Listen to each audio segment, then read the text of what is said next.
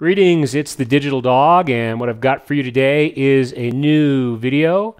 I wanted to cover a topic near and dear to my heart, good old sRGB, and this is a urban legend mistruth part 1, because there might be many other parts. So this is what I'm going to cover today. This specific mistruth that I read recently on the web. And I'll just read it to you. As a general rule, you will get the best results and highest quality by using the smallest gamut color space that encompasses all the colors needed for your image. In many cases, higher gamut color spaces merely reduces color accuracy. Boy, that sounds really scary. And then the author goes on and pretty much says basically the same thing, that most of your images are going to be into sRGB, and for the most accurate color you need to encode in sRGB if the image fits in sRGB, and so on and so forth. And then finally suggests that using a wider color gamut when not needed will lead to lower color fidelity. What does that mean? Well, let's check this out. This kind of begs the question. So basically telling us that you'll get the best results and highest quality if you use the smallest gamut color space possible. So specifically, what we're going to look at is if you use a wider gamut color space, a wider gamut container, which is what we're really talking about, will this reduce quality? Will this produce an issue if you use a higher gamut color working space? So if you've seen my video, and the URL is down below, you'll see that if you work with a working color space that is smaller than the color gamut of the data you've captured, the result is you're going to clip colors. So that's not anything earth-shattering here. But what happens if you use a larger color gamut working space than the actual image requires? Is this true? Will you reduce accuracy and produce some sort of issue on the images that you're working with? Well, we'll see. Where's the colorimetric proof? Further, if we're going to talk about accuracy, we need to define a metric in what is and what isn't accurate. So a lot of what we're seeing here is basically text that has no real proof of concept. So first, before we begin looking at the proof of concept, let's just make sure we're all on the same playing field here in terms of understanding about working spaces. And it's important to understand that RGB working spaces like Adobe RGB and sRGB and ProPhoto RGB are just containers. And they're very simple in terms of what makes an RGB working space. We'll look at that in a minute. But until a pixel is actually inserted or encoded inside a working space, they don't really contain any information. The significant difference in the different color spaces, as we see here, is the gamut, or the range of colors. And if you've seen any of my other videos on this topic, this is old news.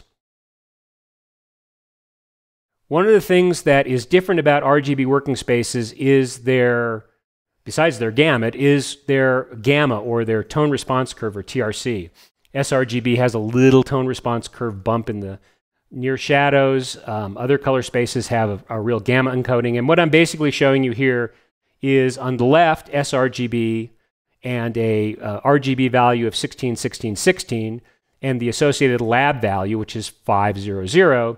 And on the right, ProPhoto RGB, using the same triplets of RGB numbers, 16, 16, 16, has a lab value of 6. So there are some differences here that we see when we look at them up close. But basically, if you go into Photoshop, you could look at the sort of DNA of each of these RGB working spaces. And essentially, as you can see, the differences between, we're really looking at the gamma encoding, which is different between the two, the white point, and the XY values for chromaticity values, as you see below. And the XY values are really sort of like a GPS coordinate for the gamut of the primaries. So when you saw that plot in the last image, the little triangles where RGB fall, that's basically what we're describing. Where do they fall? So to give you a simple analogy, these RGB working spaces are just containers. And ProPhoto RGB is a much larger container than sRGB. And the analogy I'm showing you here is that we have a 3-cup measuring cup on the left, which is ProPhoto RGB, a 2-cupper on the right, which is sRGB. And if I were to fill the little container in the middle with water and pour it into each container, essentially the water isn't changed by how it's being poured into those particular containers.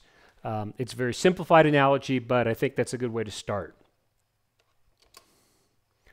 So what we need to do is talk about something called delta E. We have to talk about a metric for defining color difference. We're going to use this for the rest of the presentation, so I want to make sure those of you who may be new to delta E are familiar with this concept. There are several formulas for specifying delta E, which can complicate things. We're going to use delta E 2000, which is I would say a better formula for looking at very small differences in color differences. A delta E of 1 or less is invisible to the human observer. So what we're basically talking about is looking at the values of 2 solid pixels and coming up with a metric that says how different are they in terms of their visibility to the human observer. So if you have 2 color patches and they have a delta E of 1 or less, we can't perceive the differences. They look identical. And when you start getting into values of less than 1 delta E, it's insignificant and not really worth talking about. The larger the delta E value, the bigger the visual difference. So here's sort of an example using a really great piece of software called BableColor, CT&A.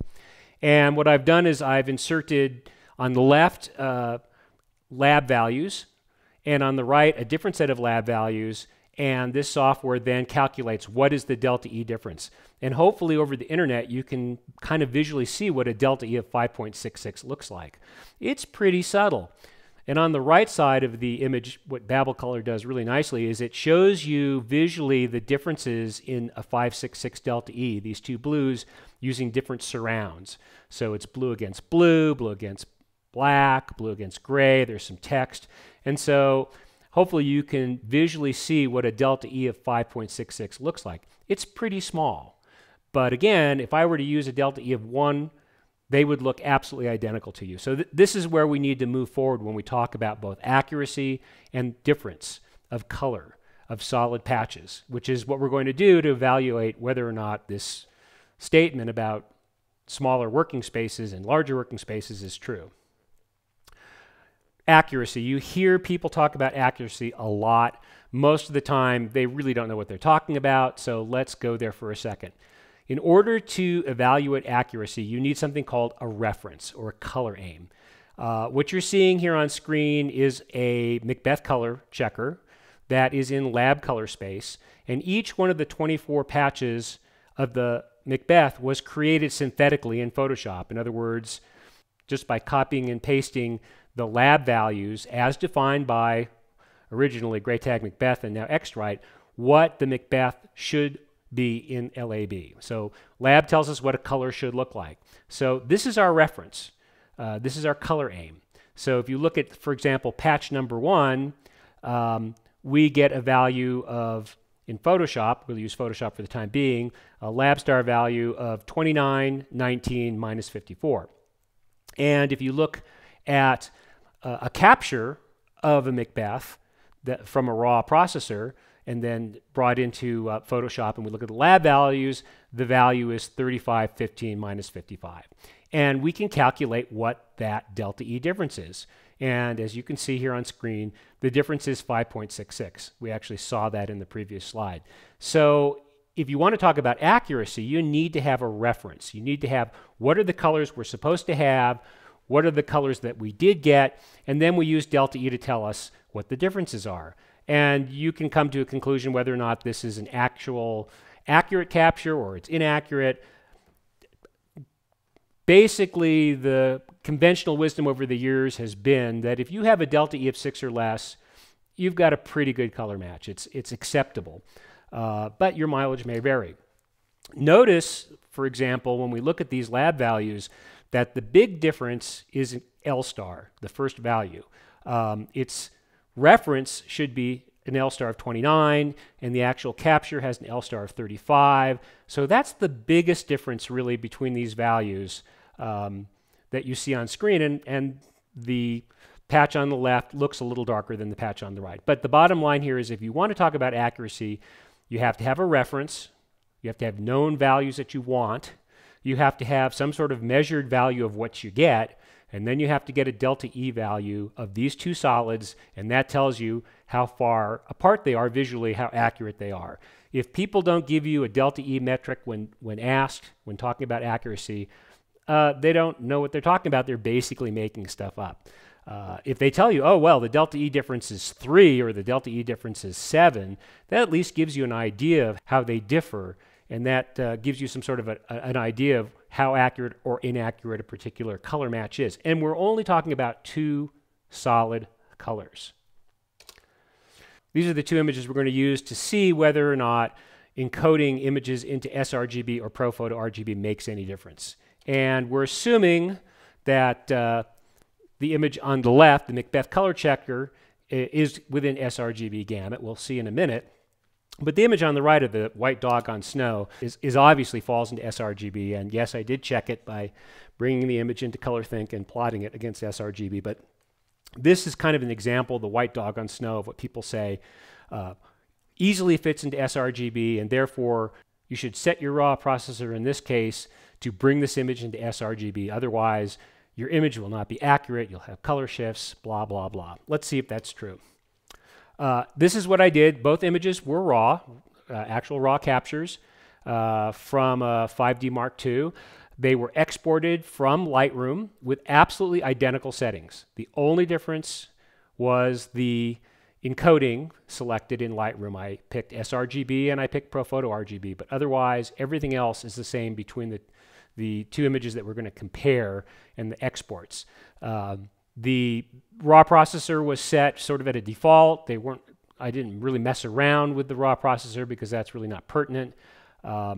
So that could affect accuracy if we were talking about the Macbeth, but at this point it's not really pertinent. So there are a couple of ways that we can look at this. For those of you who don't have sophisticated software you're going to be seeing in a minute, you can do some of this in Photoshop. And basically what you can do is you can set your samplers in Photoshop. I would set the sampling for about a 5x5 or 11x11 depending on the resolution of the image.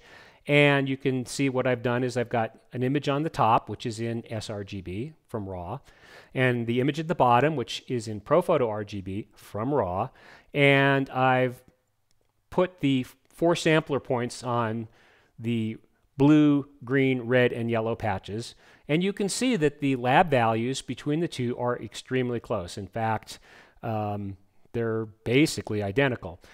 Now, Photoshop is not the most accurate, and I use that term correctly, way of looking at this because it truncates these lab values. You'll see in a few minutes that we'll be using software that gives us a much more precise way of entering lab values with decimal points. But though we don't have a delta E metric here, if the lab values are the same, you're really going to have visually identical looking images. Yes, the delta E could be a bit above 1 or below 1, and we'll get into that. But basically what you can see is that the images that are stacked together, the Macbeth on the top and the Macbeth on the bottom on the left side of the screen, they, for all practical purposes, look absolutely identical, and the lab values are identical. And so this is just a very quick way that one with Photoshop can sort of compare color values.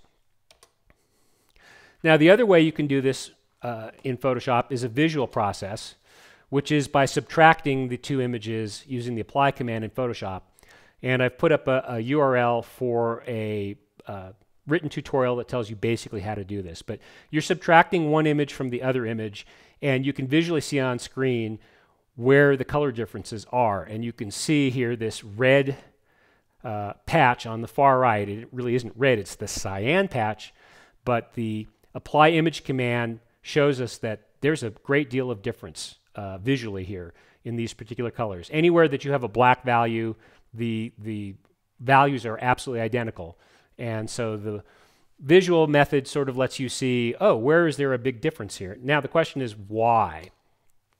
What you can see here when we look at the lab values and we look at the 2 patches is that the lab values are different in these 2 captures. You can see that the A star and B star values, especially the A star value, is different in the ProPhoto image versus the sRGB image. It's very subtle, and I'm not sure if you can see it on screen, but if we bring this capture into ColorThink and plot it against sRGB, which you see on the right, you'll see that a little tiny bit of the cyan falls outside of sRGB. So this is one of those situations where by using sRGB instead of ProPhoto, we could have used Adobe RGB as well, but in this case using sRGB, we've clipped that cyan color that we were able to actually capture. And that's why those lab values are different, and that's why that square using the visual method in Photoshop is so easy to see and determine that there is a large visual difference and therefore a large color difference. And the reason that we have this difference is because the cyan is out of sRGB gamut. We made the wrong assumption in assuming this would fit totally into sRGB. Here again, you can see the image itself was brought into ColorThink Pro, and all those little dots that you see inside sRGB are the actual colors of the Macbeth color checker, and there are these two little cyan patches that fall outside sRGB, and that is the reason that we don't see it. So now the best way to do this sort of testing is to use a product that was made to colorimetrically examine different images and color spaces and numbers, and I'm talking about ColorThink Pro. And so basically what I've done is I've taken the ProPhoto RGB image and the sRGB image from the raw processor into ColorThink Pro, and it too has a really nifty sort of visual methodology of showing you where the colors are above or below a delta E that I can set above in that particular slider. So anything that's green that you see on the far right is essentially a delta E of 1 or less. And all those little tiny yellow patches fall between a 1 and a 4 delta E. But what we want to do is look at the report over on the right. This is where we get the real facts about the differences between encoding in these two color spaces. So I'll go over this and then move on. But basically, we're looking at 197,000 colors.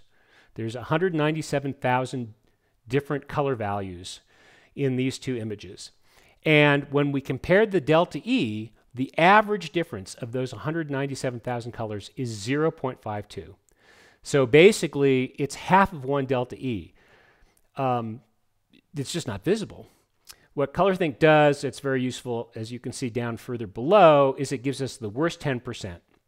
And it tells us that of the 19,701 colors that are the worst delta E, the biggest differences between the two, the average is 1.17, so they're basically invisible. The max delta E is 2.80. That means that there's a single patch of the 197,000 colors. There's one patch in that entire group that has a delta E of 2.80. So right away, what we can see from this is that it makes no difference whether you encode the image into ProPhoto RGB or sRGB. For all practical purposes, the differences are invisible. So the accuracy myth, I want to go over this. The proponents are telling us that we need to use the smallest working space, and then they discuss accuracy, but I don't think they understand the term and they can't prove their point. Again, for accuracy, you need to have a reference and you need to have something to compare it to, the actual image data that you're trying to compare to the reference, and then you can say, using a report like we just saw, how different are they?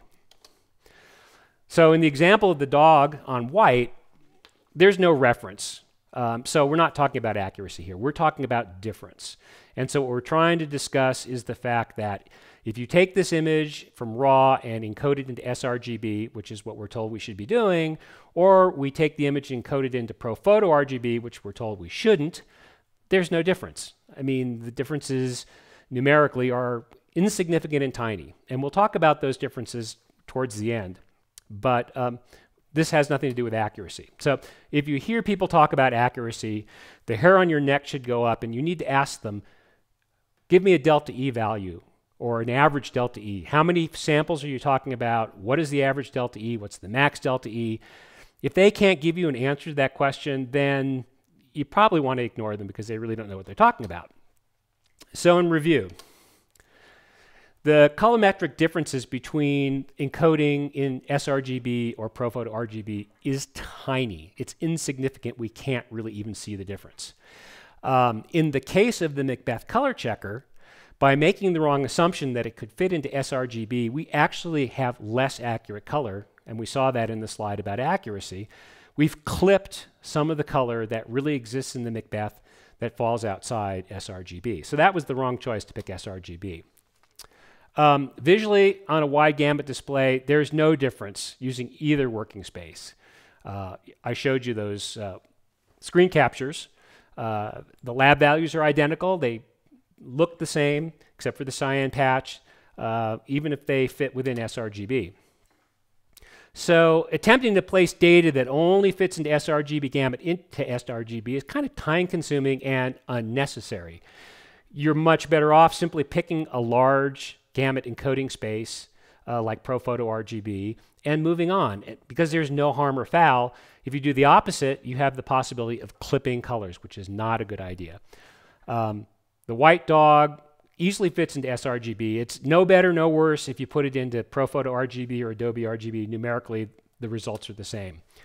Now, where ProPhoto RGB does become a problem is that there are device values, for example, blue 255, which are not real colors. They fall outside human vision. And so if you're making up colors numerically, you could be producing what are called imaginary colors, colors that don't really exist. But that's going to be very difficult to do, converting from raw images into ProPhoto RGB. The other thing is that some of these colors will fall outside the gamut of your display. But they're colors that you were able to capture, they're colors that you're able to print, and so the limitation here is your display. So that's basically what I have for you today. I have a few more slides that I'm going to present that are optional for you to view if you want to, kind of going over the methodology that I used for this testing and some other things that I found. But if you're satisfied that colorimetrically there's no difference in using ProPhoto RGB versus sRGB, as I would hope you would based on the data, then I wish you a good day. So let's talk about the testing methodology. First of all, does exporting the same image identically in Lightroom produce differences? Well, no. The first thing that I did here is I exported the dog 2 times in sRGB, and then I brought them into ColorThink and produced a delta E report. And as you can see, it's 0 across the board. And so what I wanted to find out was, if I export an image more than 1 time, is there some sort of dither being introduced? Is there some rounding errors in this particular process? And the first thing we can see, at least in terms of Lightroom, is no. The differences are not due to multiply processing the same image the same way. Next, how does the rendering settings in a raw processor play a role colorimetrically? This is kind of interesting. What I did is I exported the dog the first way that you saw previously, and then what I did is I turned off sharpening in Lightroom. That's the only change that I made, and I exported that. So again, I used sRGB and ProPhoto RGB and turned off sharpening and exported sRGB and ProPhoto RGB and did my delta E comparison. So on the left, what you can see with sharpening off, my average delta E is 0.55. With sharpening on, my average delta E is 0.52. Interestingly enough, if you look at sharpening off, the max delta E, the one single worst patch, its value is 2.58. Whereas sharpening on, the average delta E went up a tiny bit to 2.80. So what this basically tells me is that, again, there are tiny, tiny, tiny differences using either method, but it tells me that the rendering controls, in this case sharpening, does play a little bit of a role. And I bring this up because I don't know, and I don't know that I'll ever know without having somebody from inside Adobe tell me, but it would appear that perhaps, and this is a speculation, in terms of the sharpening, maybe the sharpening is being applied in a different color space or in a different part of the processing path, perhaps in the actual RGB working spaces, but I don't know. So it's possible that if the sharpening is applied in sRGB and then ProPhoto RGB, we'd see slight differences, but we'll never know. And likely the small differences are just rounding errors, and we'll talk about some of the differences that are possible in these small differences. But the point here is that the rendering controls can play a very subtle difference in our reporting. Different converters. I figured it would be a good idea to use a completely different raw converter just to see if we get a similar result. So on the left, we have ProPhoto RGB from the raw image, and on the right, we have sRGB from the raw image. And I used a different raw processor, a very, very good raw processor called Iridium Developer. And then we have our report on the right side. And as you can see, I basically get the same results. In other words, I've encoded in a small color space, sRGB. I've encoded in a large color space, ProPhoto RGB, using two different raw processors. And basically, the reports are very, very similar. I'm actually surprised how similar they are. But what this tells me is that whether I use Lightroom or Iridium Developer, again, I can simply pick the large encoding color space, ProPhoto RGB, and the differences between doing that or using sRGB is basically insignificant. But it is interesting how slight the differences are. And again, we're talking about 197,000 colors in two different raw processors. Again, nothing to do with accuracy. We're only talking about color difference.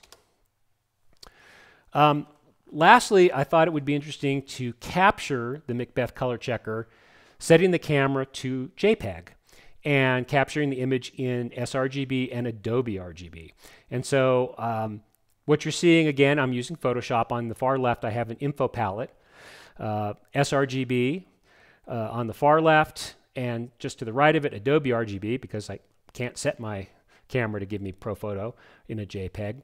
And you can see that the differences are a bit larger than had we shot RAW and did the two encodings using a RAW processor into either sRGB or ProPhoto. And talking about accuracy, just below those two info palettes, you can see the actual lab values of the reference. That's the lab color of the synthetic Macbeth. The differences between capturing sRGB versus Adobe RGB using a JPEG on the camera is a delta E of 3.89. It's not that big, and hopefully visually on screen you can see that the patch on the right, at least to me, appears a little bit darker. But we're seeing almost a 4 delta E difference just setting the camera and making the same capture. I don't know that that's pertinent, but I thought it would be interesting to illustrate that. So why these small differences? I did ask a couple of peers, color geeks, people I respect, what they thought of my results. And again, a lot of this is speculation because we just don't know what's going on in these particular raw processors. But there are small differences colorimetrically with the two working spaces, and the reasons could be rounding errors in the processing of the data. Just not sending out the same data identically at the same time, but just differences in how they deal creating the data when you pick different RGB working spaces. It could be metameric errors, noise, lack of averaging of the device values is what I was told. In the case of Lightroom versus Iridium Developer, the differences in the color engines and the processing are going to be possibly significant. But again, we didn't see any real differences when the rubber hits the road between using sRGB or ProPhoto RGB. For all practical purposes, they were identical. And that's the bottom line. You can encode in sRGB or you can encode in ProPhoto RGB. It doesn't really make any difference whatsoever. So the people who are telling us that if you have an image that fits with an sRGB, you should encode in sRGB, have no proof that this is the case. And I think I've proven just the opposite, that it really doesn't make any difference. So rather than potentially clip colors because the image may fall outside sRGB, if you're working with a raw processor like Lightroom, set the encoding color space to ProPhoto RGB and move on. That's about it. I'd love to hear from you if you have any comments, and I thank you for your time.